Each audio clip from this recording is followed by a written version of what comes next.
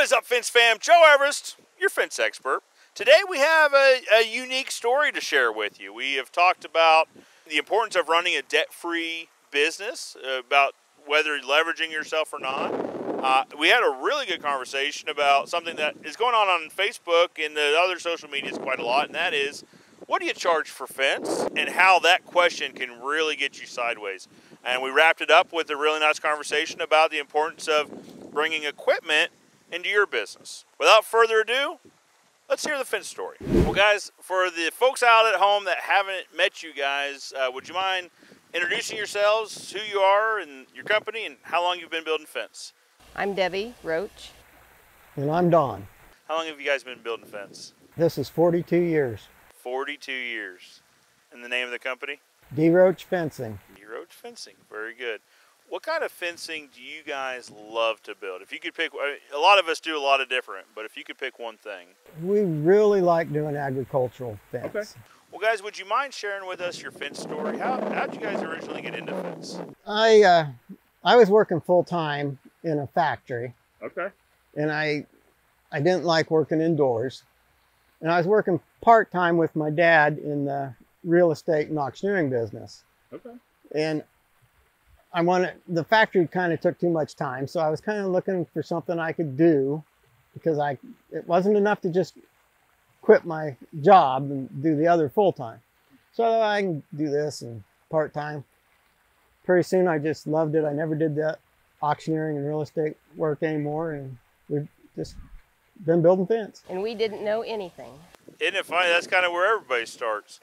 And I have that conversation with folks a lot where, you know, because we'll see comments like in social media groups and all that. And I think some folks forget about everyone started somewhere. Yes. Everyone had day one. So what kept you guys building fence? What kept you guys in the business? Mostly we just love doing it. We go out and build fence every day, the two of us together. Primarily agricultural?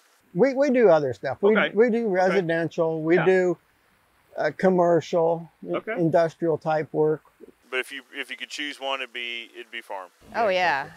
You can't beat being out there in the middle of the country. Nobody's around you. You're just out there all by yourself.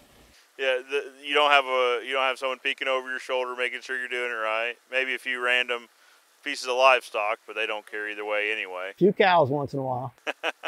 So in the 40 years you guys have been building fence, what have you seen change? What have you seen change, whether it be in the industry or maybe in fence, how it's built or what it's built with? What have you seen change? I'd say the biggest change has been in the equipment that we have to use. Yeah. What have you guys seen stay the same? So has there been kind of a constant throughout the years? Well, that's kind of yes and no. I mean, I suppose there's a little more high tensile now than there was when we began, but there was high tensile then too. Sure. You know, the primary thing we do in our area is just 12.5 gauge barbed wire. That's the main thing. Just Pretty common. Pretty common. That's super common. If you could give advice to somebody that was starting now, or maybe is thinking about starting, what advice would you guys give? First thing I'd tell anybody is to join the Fence Association. Yes. I'm glad you brought it up. So you guys are really active in the American Fence Association, is that right? Mm-hmm. What is it about the association that draws you guys, that drew you to it and then kept you with it? The friendships we developed with the other fencers that we met. So they joined an association. I'm partial to I think we're all partial to the American Fence Association just because we've been with it for a while, but they join an association. What would be the next piece of advice? You have to be involved in the association. You can't just join and think it's going to help you. So that's a fair point, because I see in social media posts, folks talk about, well, I joined, and whether it could be any of them, right? But I joined and I really didn't get anything out of it. And then you ask, like, well, how were you involved? What did you do? And like, well, I joined the Facebook group and that was about it. I think that's part of the conversation we need to have, is that you need to be involved, right? So we're actually having this conversation at the Shangri-La at the Midwest AFA's dinner meeting, and then we're going to have a golf tournament tomorrow. But that's part of being involved.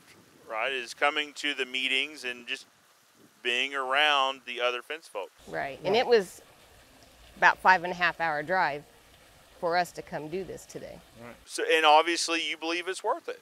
Investing that time and money and getting here and spending the weekend here, that sort of thing.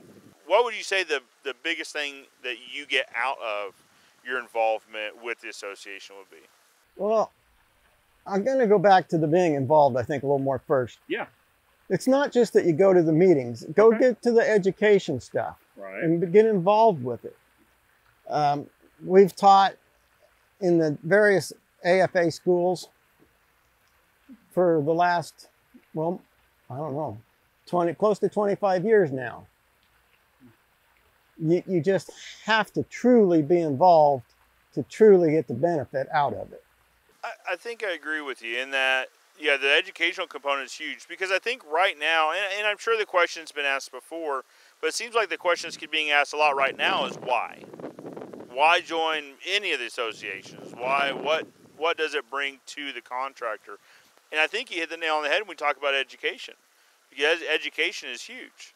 Whether we're talking about the AFA's on the road training or the trainings during Fence Tech, that sort of thing.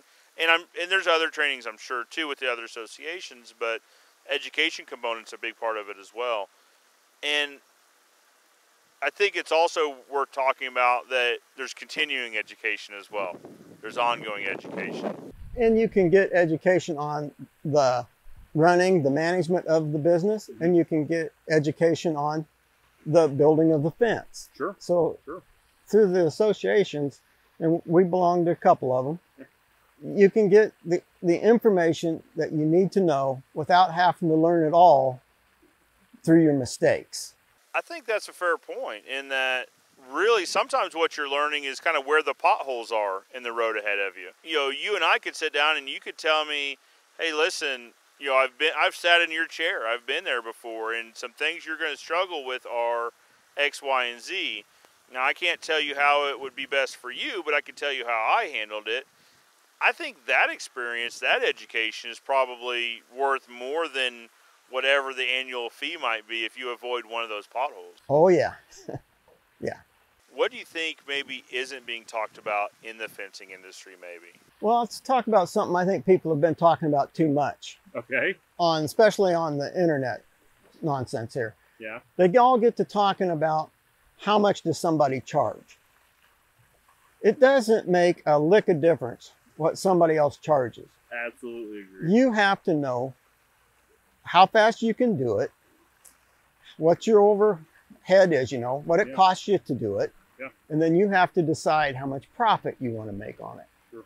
And you cannot get that off of what anybody else is charging. No, and that is an absolute great point, because the example I give is your and my business could be exactly the same. The exact amount of employees, the exact same revenue, the exact same building, the exact same suppliers, and our per foot or our per section, our pricing overall would likely be different. It'd be close maybe, but it'd still be different because our goals are different. Well, not only that, but one person may be using their own money and the other person is leveraged. Yeah. Yeah, and that so makes they've got a payment they need to make. It makes a big difference. Yeah. They're not factoring in the interest that keeps accruing on this note, sort of thing. Well, and it's, you and I could have different growth mindsets too, to where I might need to bring a little bit more in so I can squirrel it away for some future growth, sort of thing. Or maybe I'm just wanting to go set the world on fire and get my name out there and raise some awareness, so maybe I charge a little less. Because the question that gets asked that we're talking about is, well, what do you guys charge for 4-foot chain link, for 6-foot privacy? It's like, how could you possibly answer that? But I think you can't. Absolutely not. And each job is different. Well, that's a fair point too, even within the same business. I mean, we've gotten away from charging by the foot because a lot of times we'll end up getting bitten by that. Or, so we get bitten a few times, well then we start charging a little bit more so we don't get bitten. But then we find out we're overcharging the easy jobs. The easy digging, the one gate, square, there's not a pool in the way, there's no shed in the way or anything. those folks end up paying a little bit more than they probably should. So I think that's a fair point. I think people, new guys and gals especially, get caught up in the what do you charge, because they don't know. They don't know what their overhead is. They don't know what their payroll would be, that sort of thing. But they don't know who's giving the answer either. If I asked you, hey, what do you charge for 4-foot chain link? And you say, well, you know, I was told it's this. And then, but that person maybe told you a number that was based on somebody else's number. And by the time you work yourself down the line, you're already not making enough money. You're already underwater. Because maybe that answer was 4 years old too. Especially in today's market where you just can't base it off that number because you don't know. There's not enough information to answer that, you know, correctly. You know, you also have to know how busy you are. Yeah. If you're not busy enough, you probably need to be figuring out how you could charge a little less so you get more work. Yeah. If you're too busy, you probably need to be charging a little more so you get a little less work. I'm glad you brought that up. We all see these posts that say, I'm booked out to the end of the year. I'm booked out 6 months. I can't believe how good business is. I read a post like that and instantly I hear, I'm not charging nearly enough. In our business, and for my company, 6 weeks is kind of our sweet spot. I like to be about 6 weeks out.